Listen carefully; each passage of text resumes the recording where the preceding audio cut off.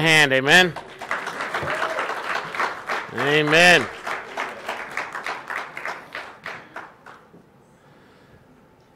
So I have a question for you. Why is this night different from all other nights? Why did God choose this holiday to reveal his Messiah?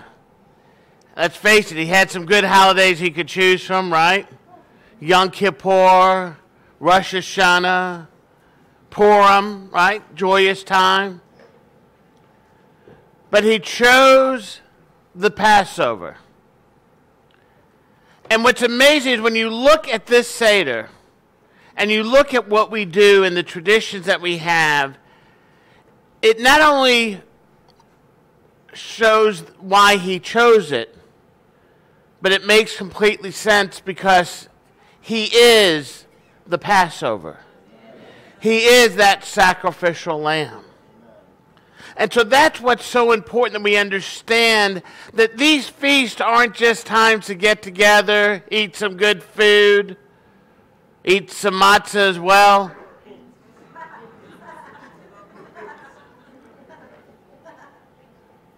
But it's more of what's behind it. There's a meaning that goes on with it. And that's really what God wants us to focus on. I mean, let's think about it. He starts with telling us from the 10th day of Nisan, we're to bring that animal in to our house. Now think about this. How many of you own pets? Right? How long did it take you to name that pet? That's almost the first thing you do, right? We have 2 dogs. One's named Lucky. He's actually Lucky number 2, the second. Lucky number 1. How did he get his name? We had found him at the Atlanta Humane Society, and we had, when Judy and I got engaged for our engagement, my engagement present to her was a full-blooded, AKA registered Cocker Spaniel. Cutest little thing there was, but we had issues with him. He pooped everywhere. So they told us, you put him in a cage and they won't go where they sleep. And what they forgot to tell us too is you got to take his collar off. He would literally try to escape. And I remember we went to go see, it was Star Trek, The Wrath of Khan had just come out. We went to go see that movie, and then I came home. The dog was at my house because her apartment wouldn't let her have dogs. And he had tried to escape and got caught in his neck thing, and he didn't make it. And it was a very sad time. So we decided, because I couldn't afford another one, to go to the Humane Society. And I remember we went and we looked, and you're looking at all these dogs, and there was just one little black dog off to the side. And Judy and we both saw him and said, that's the one. The problem was we were there at the end of the day, and we looked at him, and then we wanted to adopt him, and they said, you have to come back tomorrow morning. But they told us that we had to be there right when it opens because that dog's going to go quick. So I couldn't go. I had to work. So Judy took her 80-some-odd-year-old aunt with her. And they were right there at the front door when it came in, right, opened up. And her aunt obviously moves a little slow.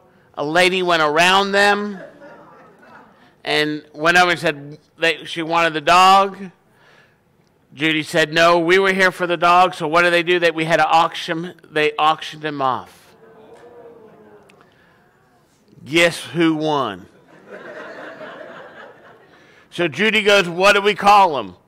So that's easy. We call him Lucky. Because we're lucky we got him. Right? So you develop that personal relationship with these animals. Just like we have a personal relationship with our Messiah. That animal is inspected over the next 4 days to make sure it's without blemish.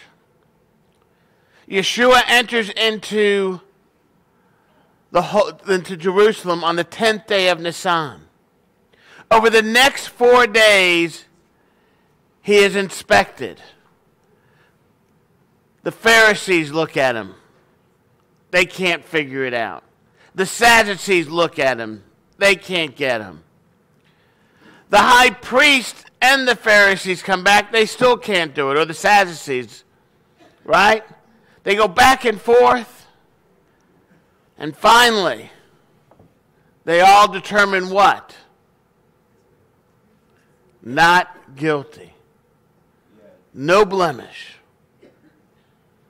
They didn't like what he was saying, but they couldn't prove him wrong, could they?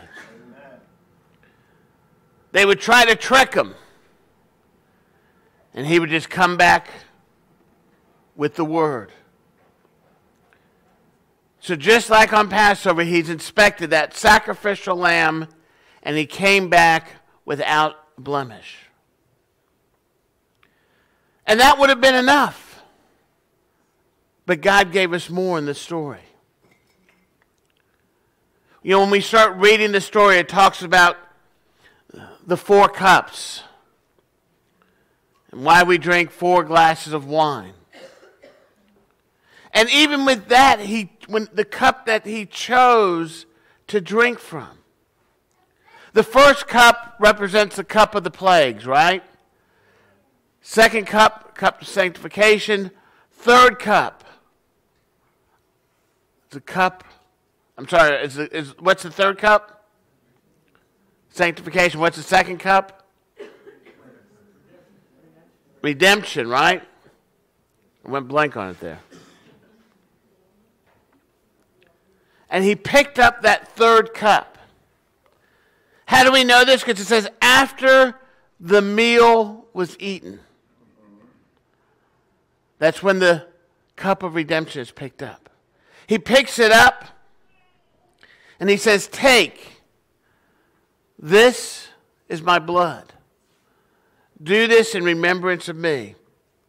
Now, were the disciples drinking his blood? No. Not at all. How do we know that? Some people think that. It's kind of gross, right? But here's the problem with Judaism. What do we not drink? Blood. So we know it's not his blood. He wasn't telling us to drink his blood, because then he'd be going against the word, right? But what he was telling us is this symbolizes the blood atonement that atoned for our sins. Then he picked up the bread, and it said he blessed it too. Did he do the traditional blessing every Christian does when they go eat dinner? Look out, stomach, look out. No, he didn't do that one, right? No, he did the traditional blessing. He blessed it like every Jewish person would bless it. Then he picked up the matzah. He said, take, this is my body. And he told us, when we do this in remembrance of him. It wasn't when we eat. Is that important? We eat 3 times a day. Some of us eat 5 times a day, right? If you're a kid, you don't stop eating. It's just 24 hours. They just keep throwing it in. But no, when we celebrate this feast, because this feast is what points to our Messiah.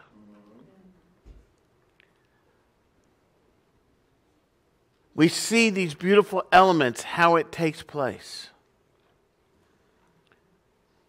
He tells us to remember it.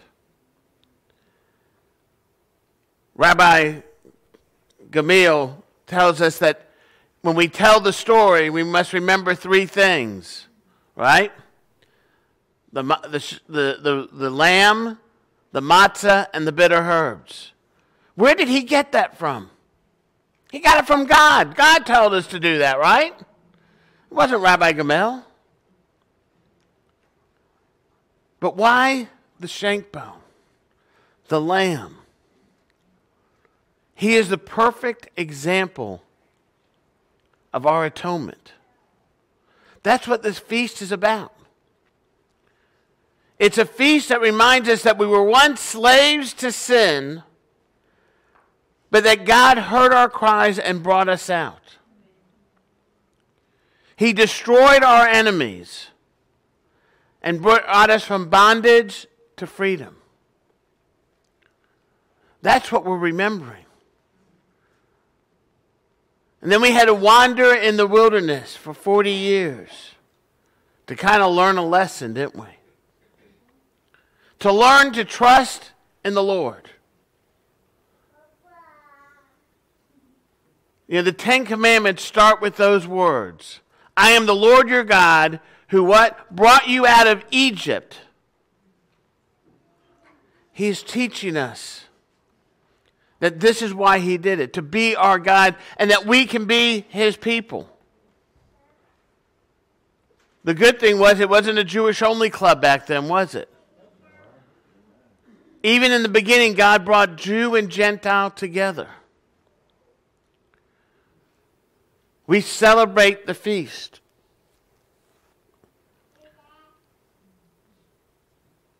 When Yeshua celebrated his Passover, did they have the afikomen?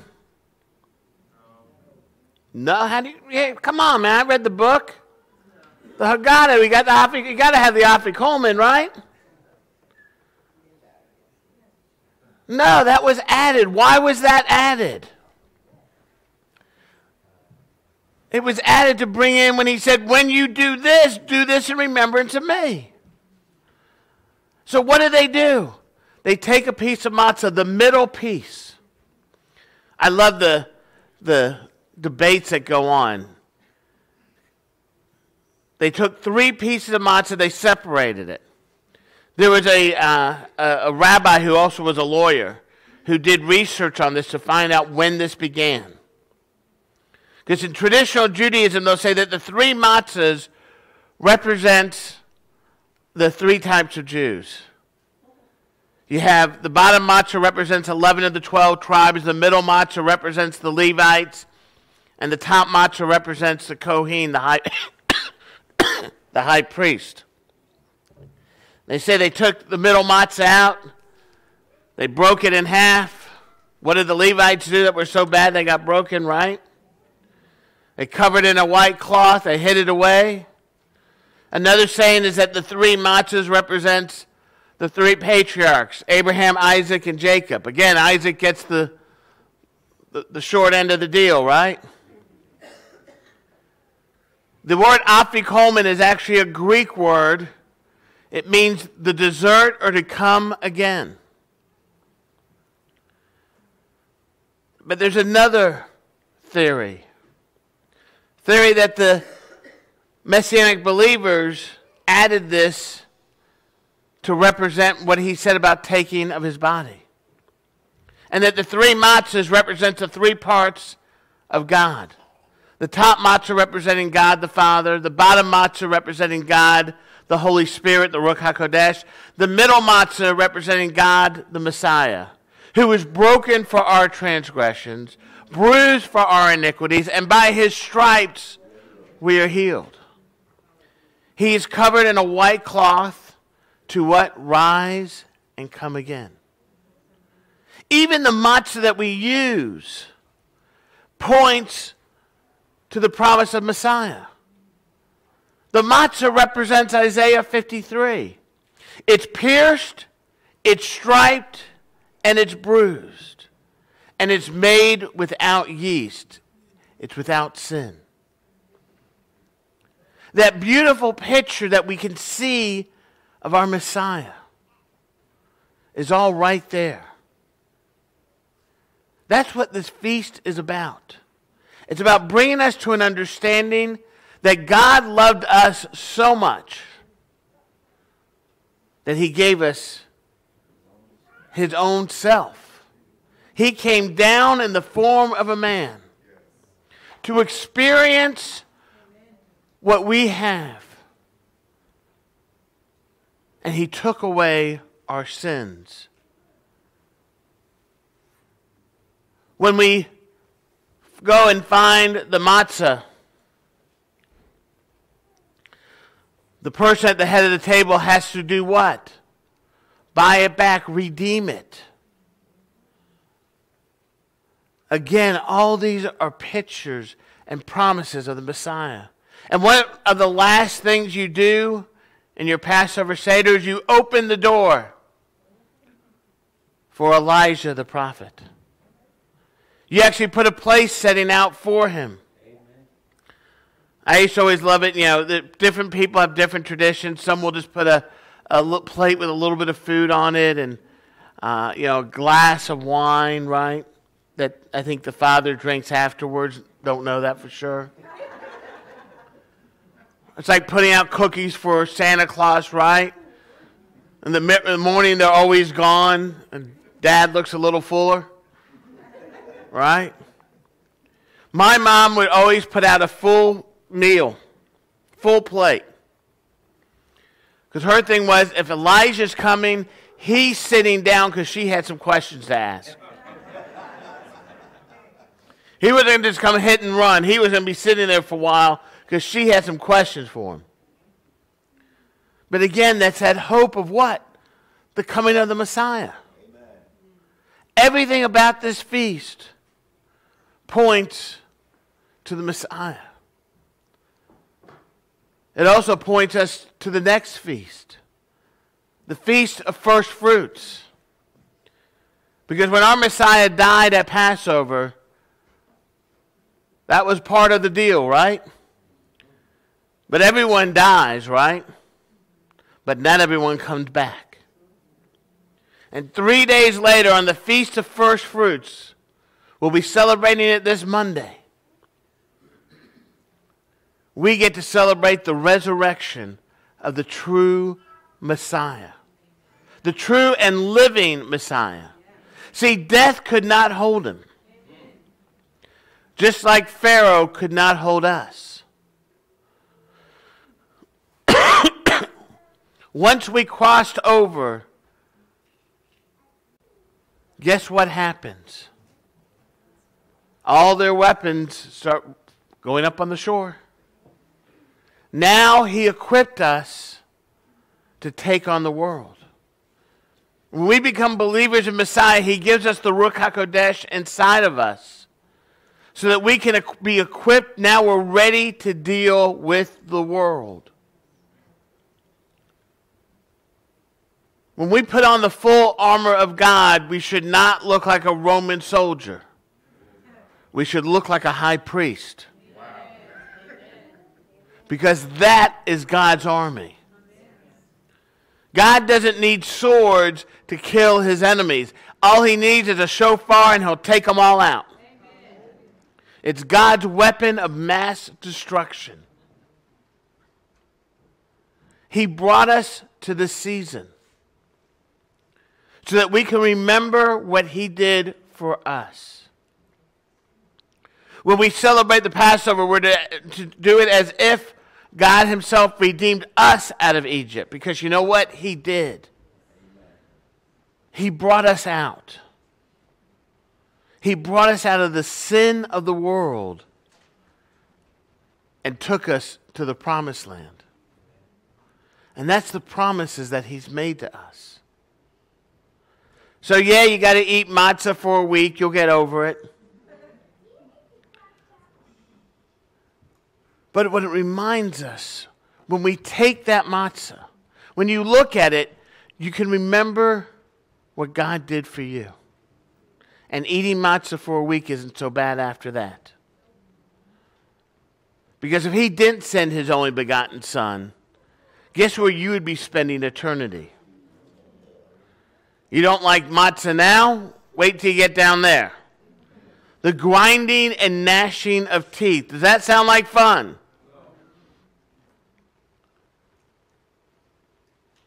While others will be rejoicing in heaven.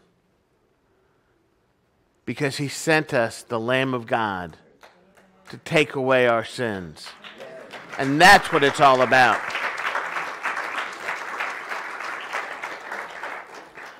So remember, as we celebrate the feast, and as we come back on Monday morning, that death did not hold him. It tried, but it could not do it. Yeshua is sitting today, alive and well in heaven, sitting at the right hand of God, interceding for us. And because he lives today, guess what? We can live. And we know where we're going. That's the most important part. It's not what we do here on earth. It's what we have saved up in heaven. Yeshua said it very clear. I have not come to abolish the Torah or the prophets. I have not come to abolish, but to fulfill. And those who keep my word, my commandments, and teach others to do so will be considered great in the kingdom of heaven. And those who do not keep my commandments and do not teach others to do so will be considered least in the kingdom of heaven. We are blessed to be able to see that God has given us an opportunity to receive his blessings by following his word. Some people will say it's too hard to do. Oh, I can't keep 613 commandments. Try just keeping 10 of them. Right?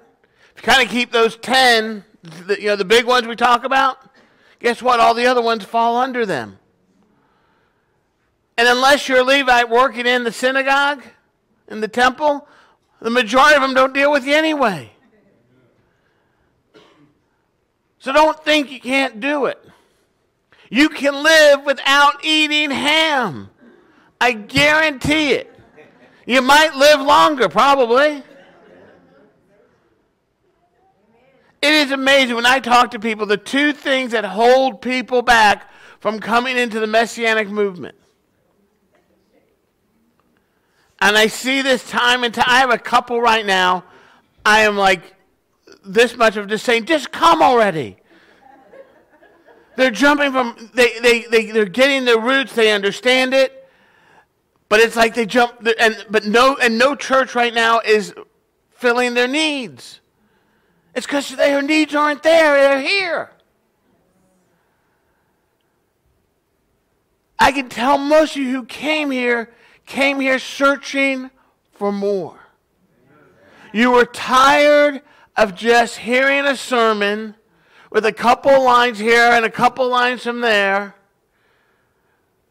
Or maybe you got those, I want you to feel good.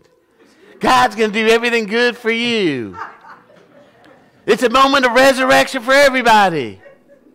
I didn't smile enough to get it all out. Man, our God, you think about it, most of the prophets, the people wanted to kill them. Why? Because they were saying, straighten up your life and follow the word. Let's get realistic. I really don't want people to say, oh, great message, Rabbi. I want people to say, man, Rabbi, you changed my life. You made me think. Because that's what it's about. When we come together, we hear, we learn, we look at it, and we grow. And we grow closer to God. That's what it's all about. When you came here, you were searching for more. You were tired of asking your pastor questions, and they didn't have an answer. Or they gave you why do we why do we worship on Sunday? Because that's just the way it is. That's how it was taught in seminary, and that must be right. That's what they're told. And when you ask them, well, can you show me that in the Bible? Well, yeah. Just come back to me. Set up an appointment. I'll meet with you later. And he nudges his secretary. Don't make an appointment with them. Right? You know I'm telling the truth. Because most of y'all told me this. They're afraid. And most of the pastors, honestly, the ones I talk to, know the truth. But they're like, if I go out there and tell people to start worshiping on Saturday instead of Sunday and doing all these feasts, they'll fire me. It's job security. It's the same issue that when Yeshua came down, the Israelites were having. Remember the high priest, they quizzed him, right? Why didn't they jump up and down and say, he's it? Because they're like, what am I doing next week? Where's my job? I'm out. He's in. But the people saw the truth. Because God's word is not a mystery. It's not a secret. You don't have to get deep into it. You don't have to know some code. You don't have to read it backwards or sideways or diagonally, right? Remember that, what was it, the Bible code? That was big about 10 years ago, remember? It would prove the future after it happened. You could then go back and find, if you look in there, that's not proving anything. God's word is really simple. He tells us plain and simple what to do. He gave us Isaiah 53 to know what happened to the Messiah. He also told us and showed us through Yeshua that he was the Messiah. Amen. That he died and rose again so that we can be here now as he intercedes for us. I want everyone to bow your head and close your eyes. I want to ask you all out here right now and those watching online, maybe you're watching later on. If you don't have that relationship with our Messiah, if he's not your Passover lamb, what are you waiting for? We've shown you the signs, now believe in him. It's that step of faith to say, Lord, Hineni, here am I, send me. You might be thinking to yourself, I've done bad things. Guess what? You can't change that, but God can. He will make you a new creature. He will atone you of all your past and make you anew. And all you have to do is say a simple prayer. If you're watching online, you can contact us with the information you see on the screen. And wherever you are around the world, we will contact you and pray with you that prayer of salvation. But if you're here right now, with every eye closed and every head bowed, and you're ready to say yes to him, all you need to do is raise your hand and say a simple prayer. In fact, we'll say it with you in support. Is there anyone? Anyone at all? Then, Abba Father, as we come before you right now, and Lord, as we continue this feast of unleavened bread, going into the feast of first fruits and then the feast of latter fruits, Lord, let us never forget the promise that you made for us and the sacrifice that you did for us so that we may be in your presence forever.